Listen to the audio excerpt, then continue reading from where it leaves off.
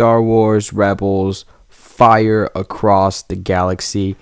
The season finale, season 1 is done, and after finding out that Kanan was being taken to Mustafar, the rebels plan to rescue him. They find themselves on a Star Destroyer where Kanan is being held captive and being tortured by the Inquisitor. Ezra helps Kanan escape, but not without an amazing fight between them and the Inquisitor that ends up with the Inquisitor falling to his death. Chopper calls in some help from Bail Organa, and he helps them escape. And not one but two big reveals in the end, as we see Ahsoka Tano. She was in the Clone Wars series and is pretty BA.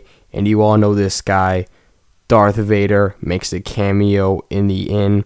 Wow, first off, just amazing fighting and lightsaber duels. Some of the best this is like the environment they set you in feels like the original trilogy. It feels like every fight means something. It's not just flashy, it actually means something, and it's so great.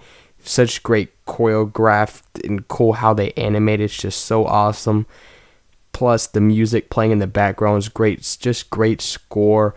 These last 4 episodes of Rebels have been some of the best television, period. I loved it. I wasn't totally on board with Rebels when it first started, but man, these past 4 episodes have been just so great, and the reveals were great. I love seeing Ahsoka Tano in there, and Darth Vader. Maybe he'll be the villain and play into season 2 a little bit more.